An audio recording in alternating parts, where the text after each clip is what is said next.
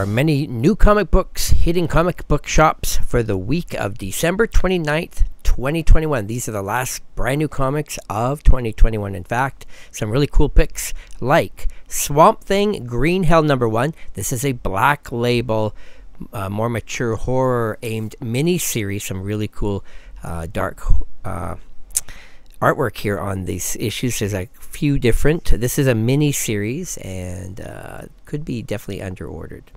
There's a big boom up for DC horror lately. Rise of Dracula #1 comes up from Source Point. Very small print run is going to be on this book.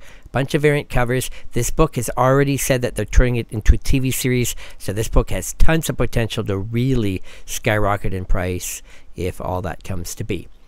Out this week from Red 5 Comics is Mega #1, and I love those giant monster books, especially when the artwork is stunning, and that's what you get with this one. Very few copies out there. This could be a surprise hit. Marvel gives us Timeless, featuring Kang the Conqueror. This is a big lead up to a big storyline that's going to happen in 2022 for Marvel. Tons of variant covers on this book. This one's quite nice, though. I believe this is a one-shot. Lots of buzz for this one.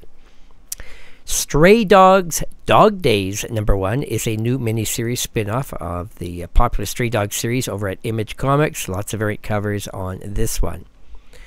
DC gives us Action Comics 1038, featuring a brand new character, first appearance of Kryl-Uk, I believe it's pronounced, and has a tie-in to the planet Krypton. Power Rangers Universe #1 is a new mini-series debuting. Again, a ton of variant covers on this one.